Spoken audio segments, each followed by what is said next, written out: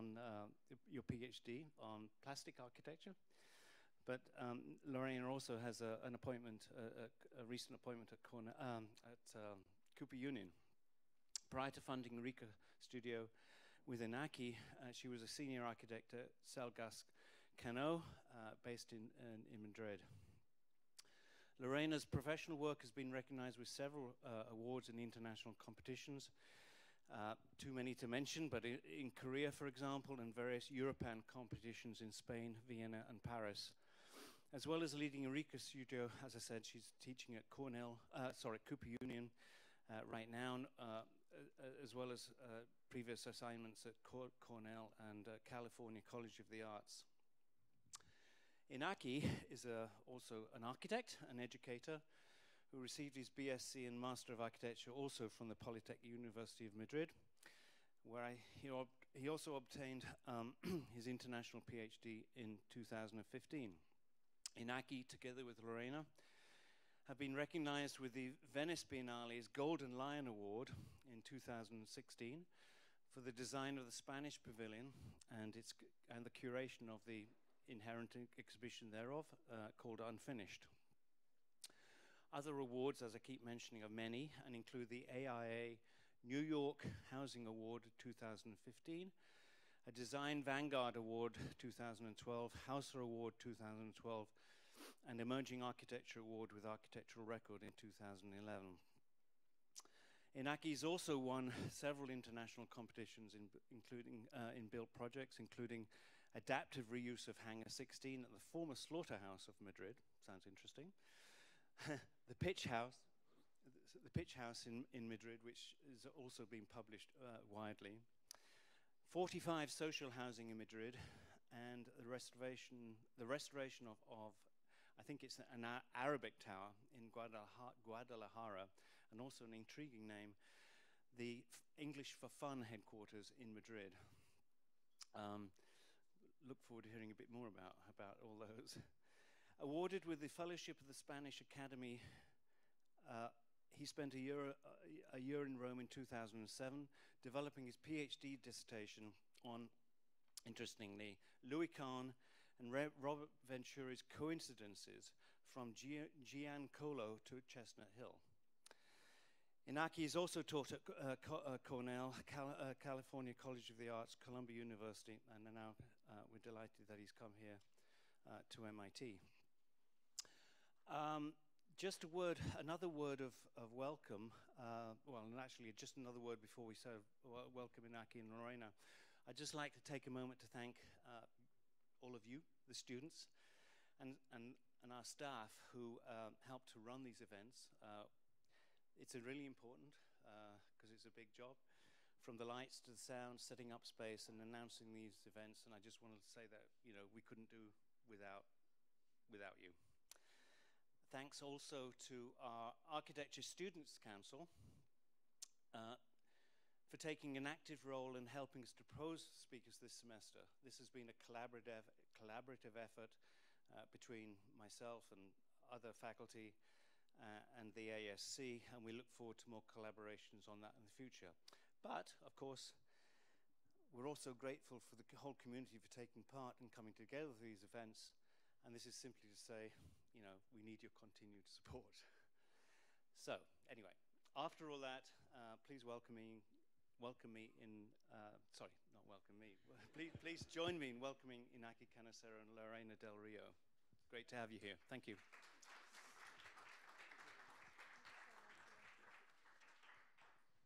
Thank you. Thank you very much for giving us this opportunity of sharing our work, and thank you all for being here. And thank you, Sheila, because you are in a way responsible that we are here today.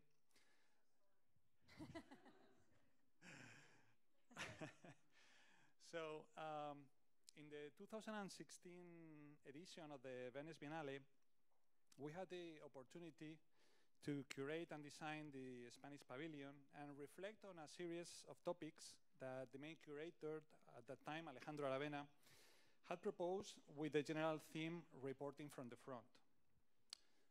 we took this not only as the commission of defining what would be presented in our national pavilion and how, but also as an opportunity to reflect in our practice and our role as architects.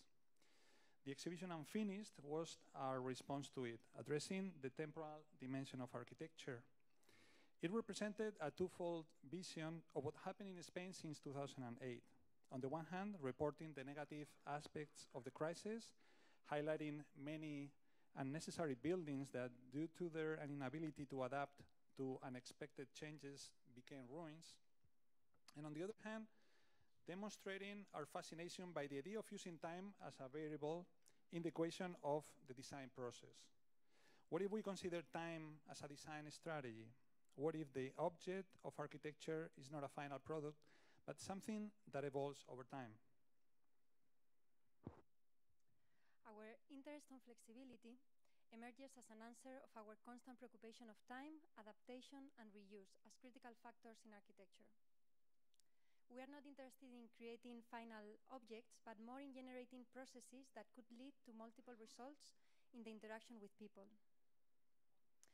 So we want to challenge the idea of completion, questioning the notion of a project as something thrown into the future, something that tries to define somehow the time to come and tries to control it as much as possible, and yet embracing the uncertain future life of our designs, blurring the signature of the architect as an author and transforming the piece into a collaborative work that involves actions over the years of use.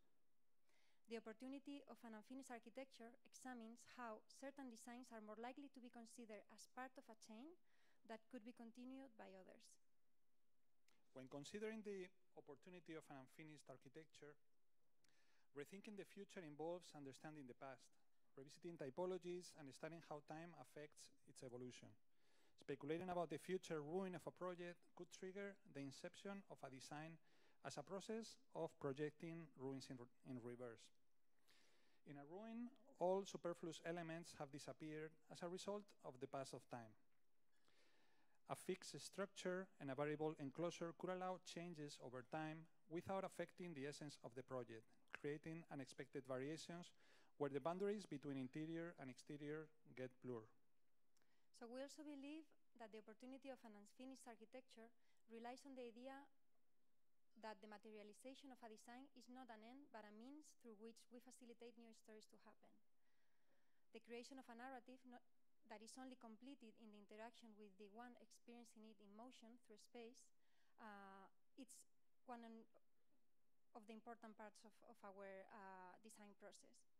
The architectural object is intended to be a device to discover new realities, to reveal other readings of the context, but at the same time capable to operate as a body in constant state of evolution, using strategies of transformation and adaptation to respond to a new scenario to come.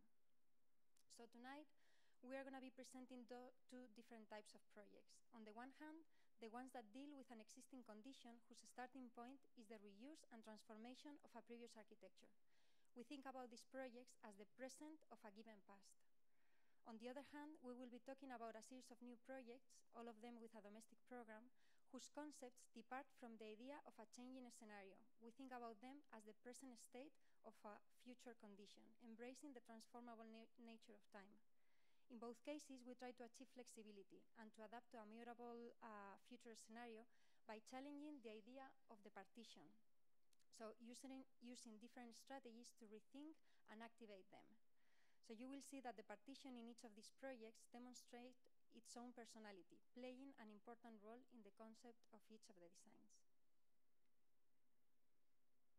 The first project that we wanted to share today was completed in the last years of the period of economic prosperity. A house designed considering two scenarios. The present, where two independent families would be inhabiting the house, and a future condition when the economic situation of one of the owners would allow the reconfiguration of the two houses to become a single family one. The house has 3 levels: basement, first, where all the living areas are located, totally open to the landscape, and a second level, more introverted, where the private spaces are. The cantilever of the second floor allows the sun to hit the interior during wintertime, whereas in summer doesn't even touch the glazed facade, reducing the energy cost in the interior.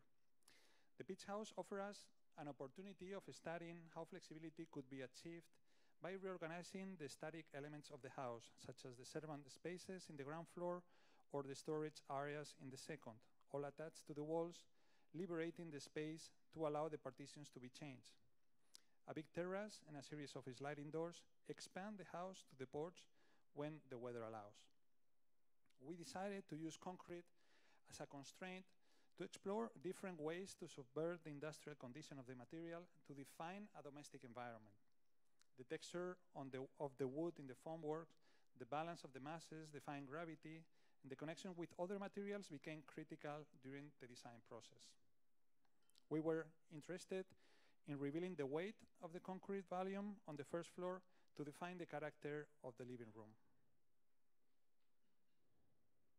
Even though the house is perceived quite big, the interiors are not. That's why every design action was focused on making the user perceive the space bigger than what it is. Instead of bringing too many objects, one single piece of furniture was designed, incorporating a place to sit, kitchen, storage, and the main access. The creation of the double height allows the solid diagonal light highlight the longest dimension of the space. One of the existing boulders in the site was used as the main structure of the terrace. At night, the glass partitions become invisible from the exterior, expanding visually the terrace and the swimming pool area to the interior of the house. Whereas during the day, the spatial continuity is reversed, making the domestic space being in continuity with the landscape. The next project, the Rocamar House, is located in Playa de los Alemanes, the Germans' beach, which is a natural untouched oasis in the middle of the very crowded and touristic coast of Cádiz, in the south of Spain. The area is characterized by its dunes, constantly redefining the line where the vegetation grows. The site is located in the edge of this boundary, on a soft hill full of big rocks, boulders, native plants, and small trees.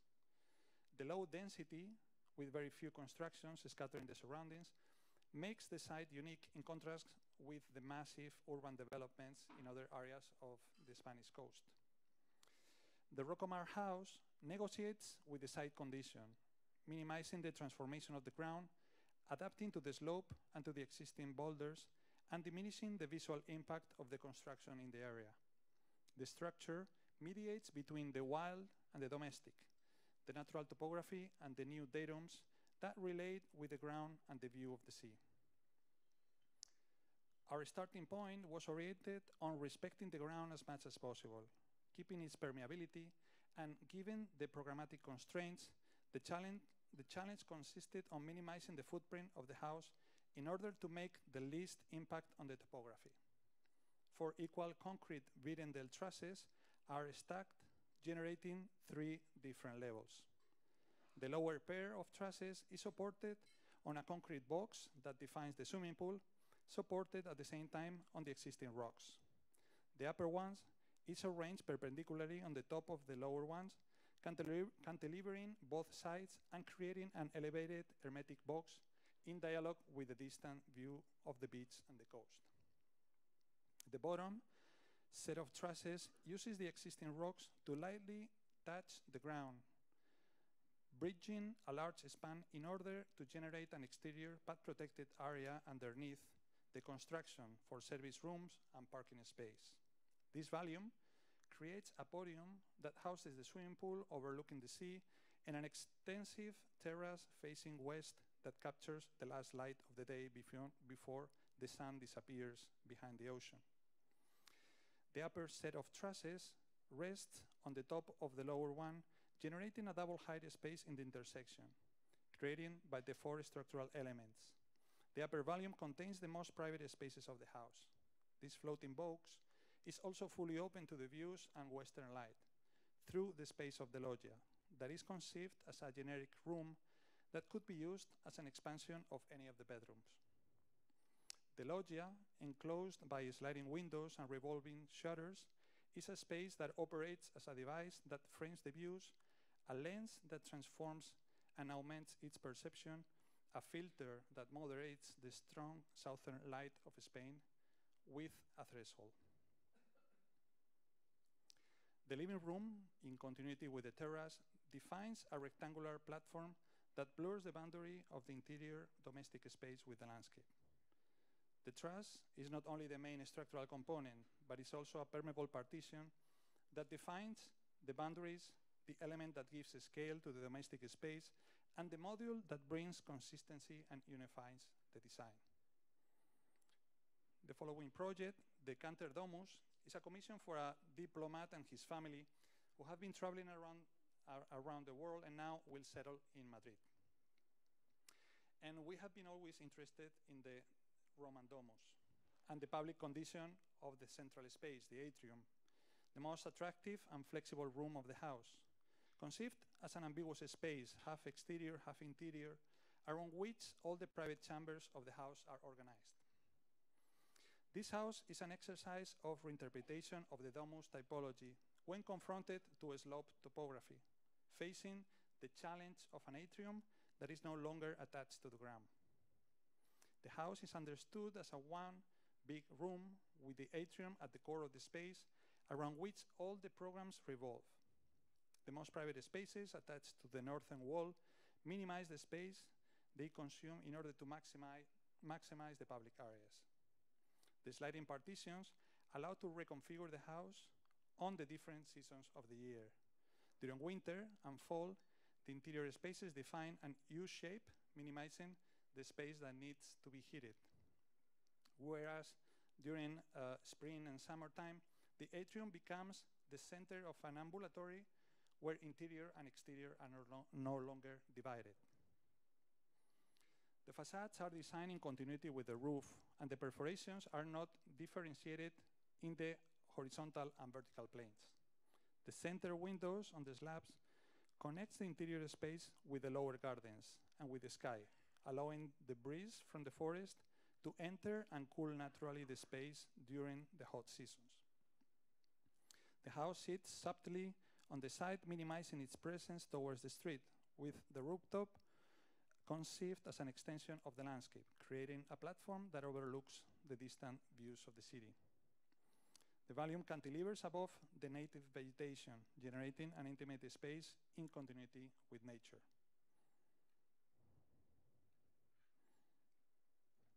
So the design of this single-family house has been the answer of the constraints of a tight program in a very polarized context, as beautiful on one side, as terrible it is on the other.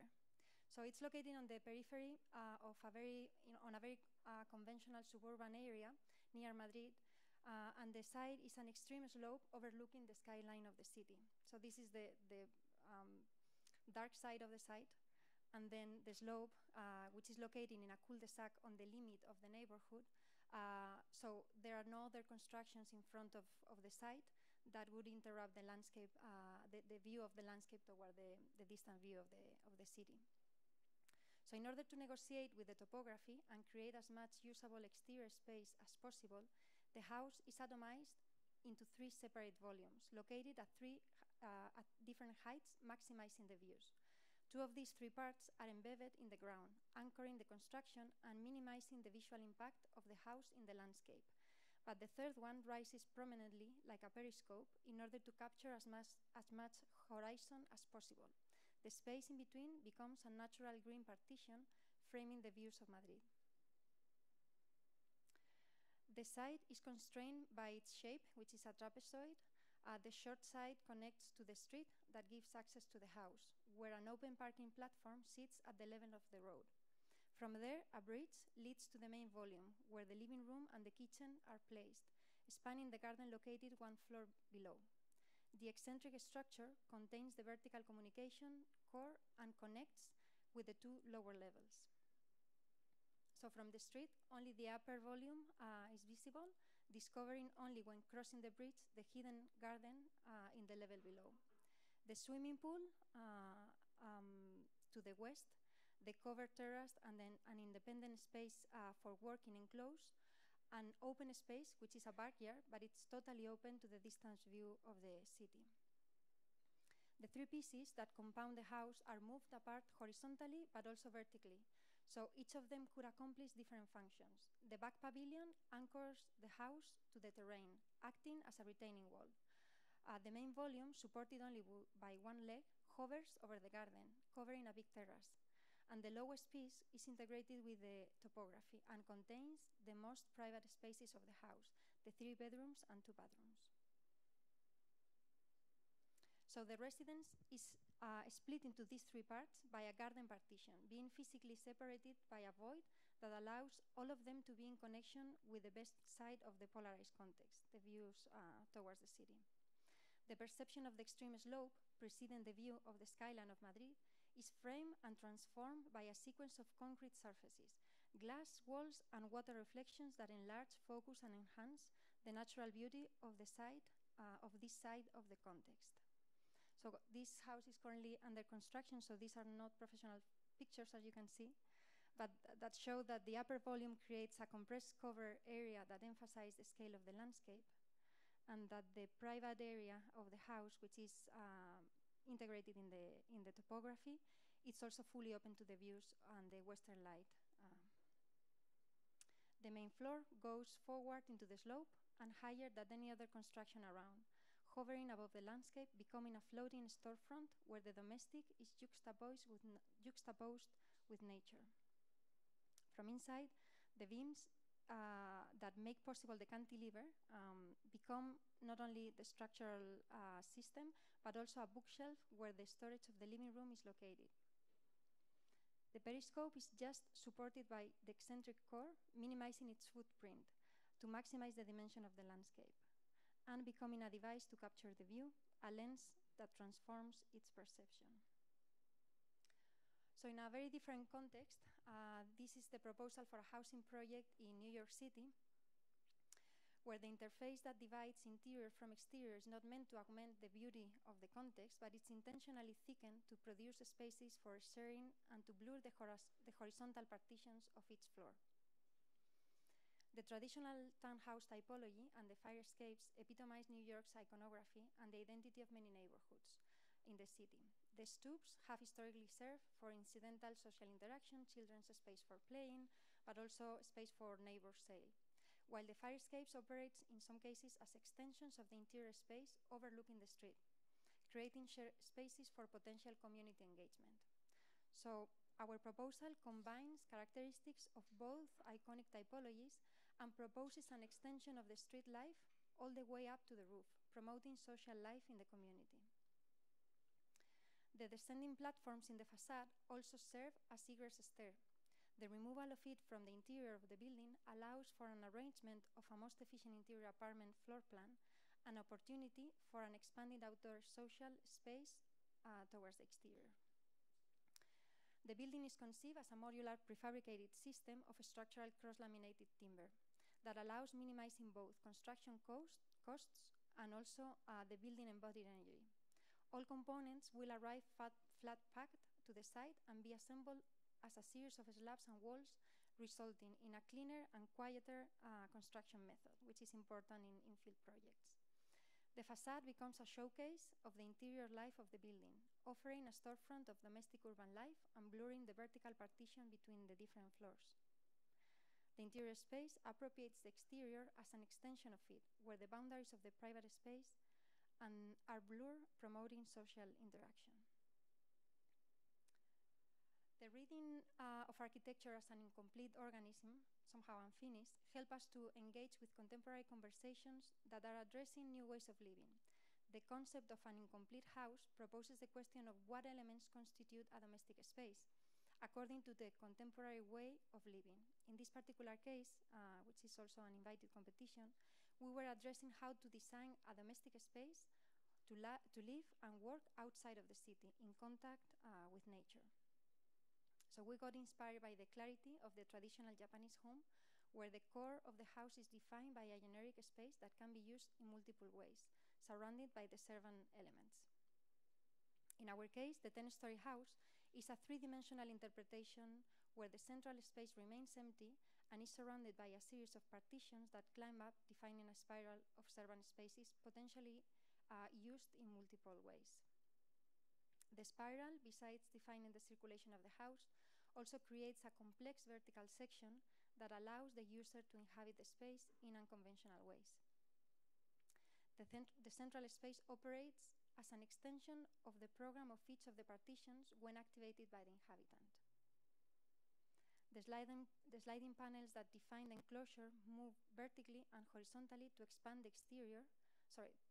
interior and tracing towards the exterior the different ways of using it.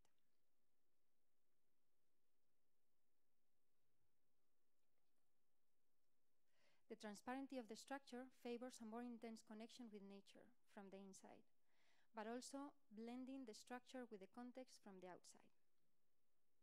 Another investigation on new transformable domesticities is our proposal for the revolutionary house. We have been always fascinated by how architecture of the windmills responds perfectly to the need of harvesting energy through movement.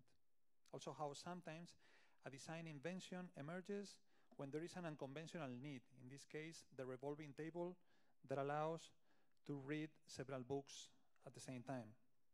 Or when architecture is capable to scale up a machine gun and make it inhabitable and host canyons and revolve to be more efficient in the repetitive shooting of a target.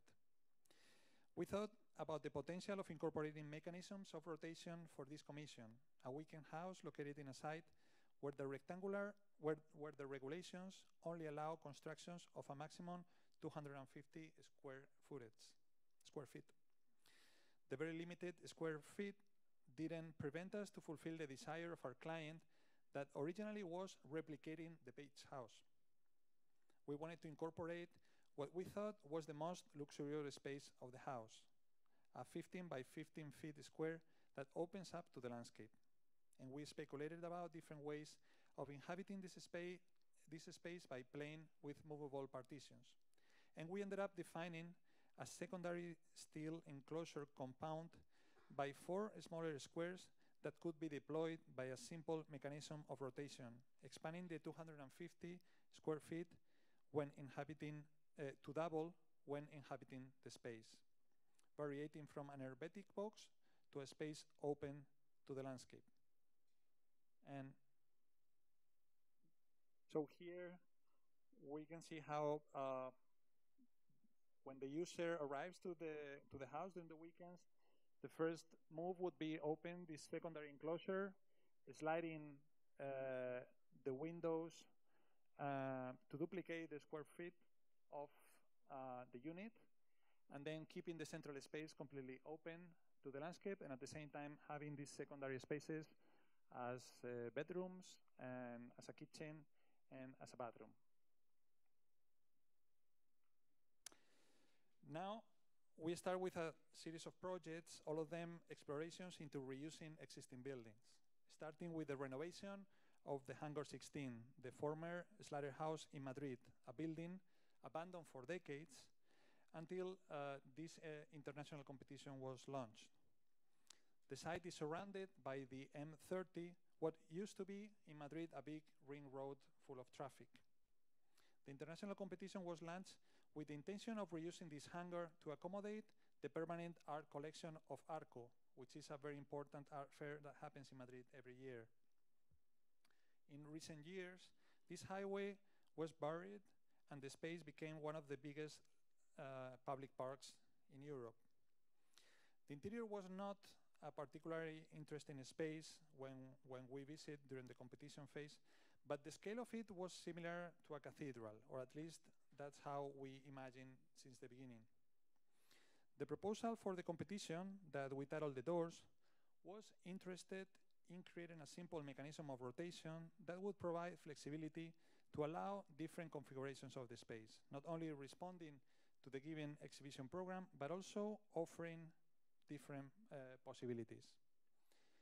And so this is the moment of the crisis in Spain, and for a certain period of time, we thought that we were never going to be able to complete this project. So we decided to do this video in order to collect all the mock-ups, all the ideas, and all the solutions that we discussed in the office, and keep it as something that would keep our spirit positive, even though it was this sad moment of the crisis. But the interesting thing is that when the clients saw the video, they liked it very much, and they convinced us to redevelop the proposal with half of the budget. And it was a lesson for us, because in a way we removed all the superfluous and not necessary elements of the project, and we basically realized that we needed to keep only one element to solve everything, which was the revolving door that would be reconfiguring the space in multiple ways. So the strategy was creating an autonomous transformable box inside of the existing space. The shape of it was defined by using a series of two simple steel panels of 6 meters height connected by hinges that would produce multiple configurations. During construction process, we didn't want to incorporate another material besides steel, but we could demolish the plaster layer of the walls to reveal the back side of the original neo-mudéjar facade built at the beginning of the 20th century in Madrid. So that's the exterior. So by doing so, we rebuilt the back side of the wall that was never meant to be shown. The construction techniques used at that time brought back not only the memory of the place, but also it changed the perception of the scale of the space. So this box changes according to the movement of the doors, sometimes opening the second level to allow natural light to enter inside, sometimes showing the old wall, but sometimes defining an hermetic box isolated from the rest of the building. The constraints of always using the two steel panels connected by hinges that was taken as a premise in some cases produced unexpected geometries and unconventional solutions. The shutters defined by the original windows or the benches hidden in the thickness of the walls.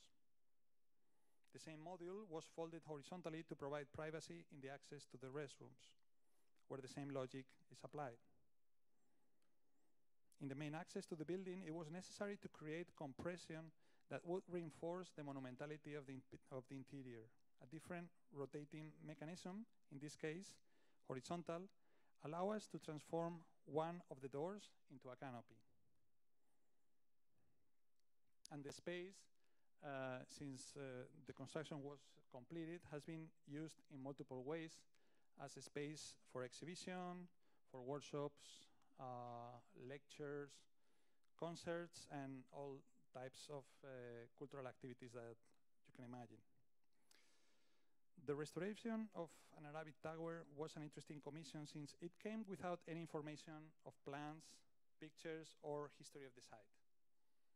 So we decided to start the design building a narrative that came out of speculating about the inhabitants of that tower centuries ago, maybe a princess. But when we finally got the chance to visit the site, we realized that the tower they wanted to be restored was this one. Basically, they wanted to rebuild the original shape of the tower without any access or spaces inside. So we finally convinced them to, within the budget they had, making it inhabitable. So using the narrative of this imaginary princess gave us the opportunity to reflect on how to solve the access to a tower, not just by opening a hole in the wall, but as a promenade for our imaginary princess to discover the landscape. So in order to get in, it's necessary to take the bridge close to the cliff and experience the risk of falling down. It was then when we decided to use aluminum as the only material for the whole intervention. The intention of making this access as light as possible was oriented to reinforce by opposition what we thought was the main quality of the tower, the weight and the thickness of the walls. So besides offering a promenade for this imaginary inhabitant, it became a device to contemplate the landscape before entering inside. Because of the lightness of the new structure, we became aware of the heavy walls that have remained structural for centuries. In order to inhabit the interior, we created ghosted partitions, providing access to all different levels, allowing natural light to enter in a space where originally it wasn't meant to be. The small secret room inside the tower was revealed before taking the stairs that lead to the roof made by a tensile metal screen. The transparency of the new structure permitted the understanding of the solid original construction, revealing the upper level, the dialogue of opposition than the old and the new generates. So the unfinished architecture defends strategies of occupation, transformation, and adaptation of existing structures that are taken as a given constraint, allowing unexpected solutions. For this project, the English for Fun New Center in Madrid, we were asked to transform a conventional office building into the new preschool institution, which is the only one connected to the American school in Madrid that follows the Reggio Emilia pedagogy.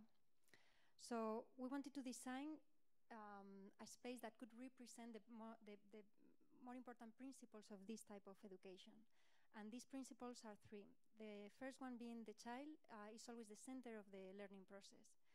The built environment is considered the third teacher, together with the real teachers, like physical teachers that are there, and the parents. So it was like a big responsibility for us, thinking that our space would be considered like that.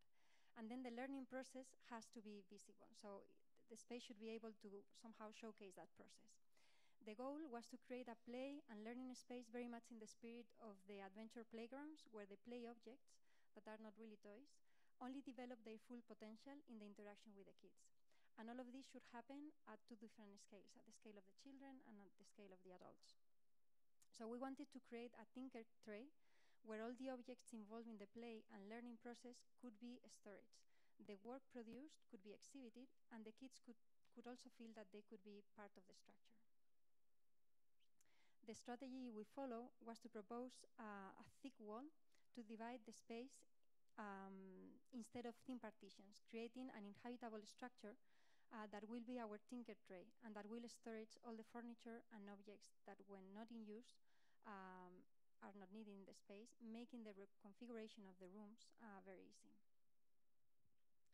By dividing the rooms with an active wall, the same space that usually only serves as circulation is activated and can be used as a meeting place for kids, for teachers and parents, and also can showcase all the work produced in the classroom. By creating visual connections, we blur the boundary of each space, making all parts of the school participate of the activities inside of the classroom.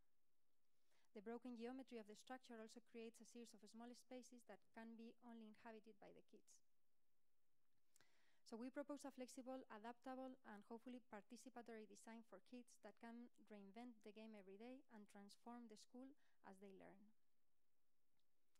Another intervention on an existing building was this competition for an elementary school at Pleyel in Paris.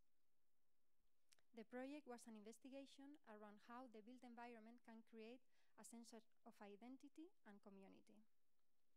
We wanted the new school to be a safe place because it's located in a difficult neighborhood with most of the population being first generation there or immigrants that just arrived. So we use the iconicity of the pitch roof to represent, which is present in the neighborhood, to subvert the identity of the old industrial area and give it a new meaning, the perception of a domestic and familiar environment. We operated in the existing by strategically cutting, removing, and adding pieces in order to introduce the smaller scale and the different programs, and a central public court at the core of the proposal. We were transforming an industrial building into a school. So the project intends to generate the fiction of a welcoming town where the children can feel that they belong. A thickened partition is used to separate the space of the classroom from the common areas, storing all the furniture needed, but making the system more flexible and reconfigurable. This competition allowed us to think about the library of the future, or what means to define or to design a library today. That should go beyond the loan and consultation of books. It should be a dynamic space of creation, of exchange, of knowledge and ideas that opens a door of connection with the world, incorporating new technologies. Flexibility and transformation, again, were key factors for this new concept of a library. So we started by designing a series of smart partitions capable to transform, move, and contain different activities were defined in order to resolve all the programmatic requirements. The new library is intended to be a public meeting point, so the outdoor space expands into the heart of the building, creating what we call the agora. This central space can be made independent, allowing temporarily alternative uses, encouraging collective activities, but without interfering with the everyday life of the library. So we try to mix two productive programs that are somehow connected in a hybrid building that goes beyond the sum of the parts.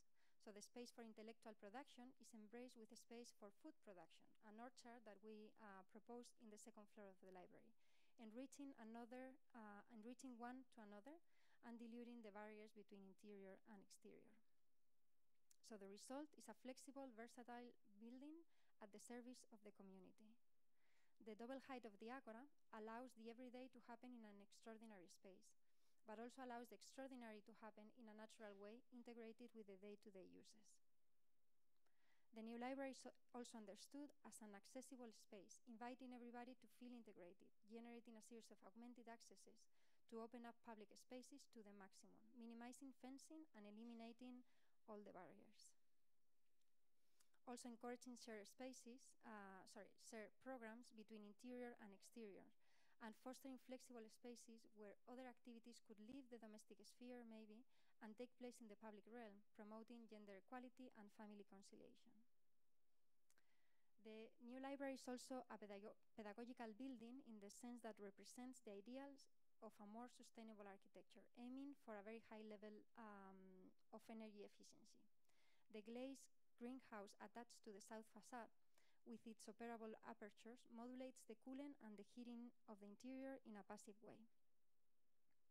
The smart partitions contain everything that is needed to create an experiential learning space, capable of stimulating the senses, making the user more connected to the exterior spaces, being aware of the perception of the pass of time and the changing seasons and the micro ecosystem generated around the new container of knowledge. And we will finish this presentation with the same project that we started and its variations. The unfinished exhibition of the Spanish Pavilion for the 2016 Venice Biennale, where the need to report the consequence of the 2008 economic crisis was subverted in order to reveal attributes and design strategies that emerged from the unfinished.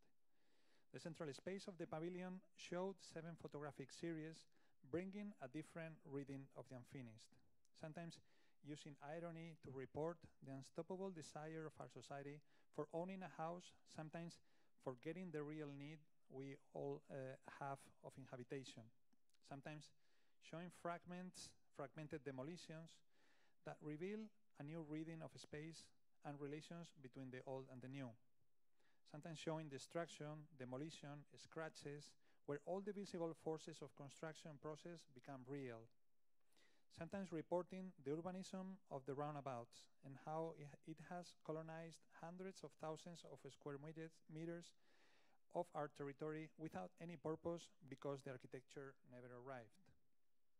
These photographic series were exhibited in the central space of the Spanish Pavilion on a hanging structure made by the simplest architectural element that we could find, the stud, an element that is meant to be invisible in wall partitions. But in this case, they became the driving force of the construction. With a simple motor, the whole structure could be lifted, and the space would be transformed into an informal room for debates during the whole Biennale.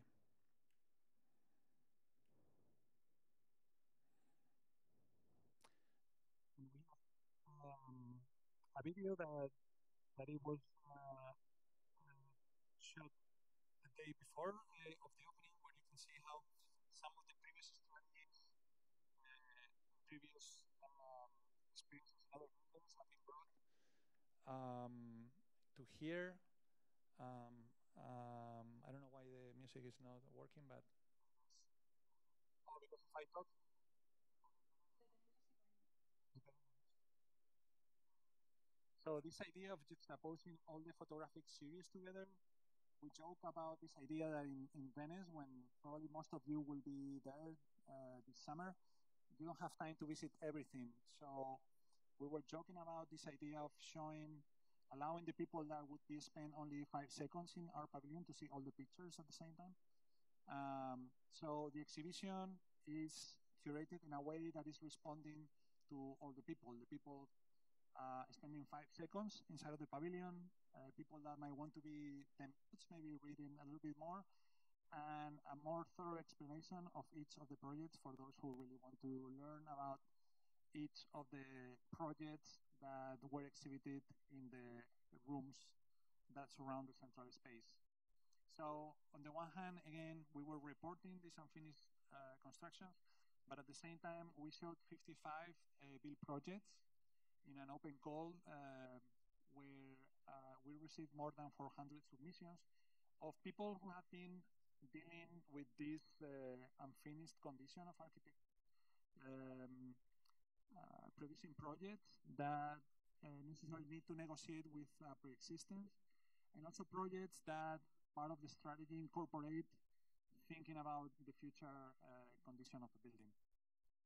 And the interesting thing is that the exhibition was designed for the Spanish pavilion, but then it traveled to many other places, so we needed to adapt with the same constraints of the stats and the format of the frames to other places like Santo Domingo, Mexico City, or even in New York, where every time we found an opportunity to rearrange the stats and define a new space in a different dialogue with the existing context. And we would like to finish the presentation with the same quote that we started from Mark Osh, that reminds us the constant duality that we as architects are immersed by reading the city with a certain apathy, or on the contrary, proactively imagine a better future. So thank you very much for your patience.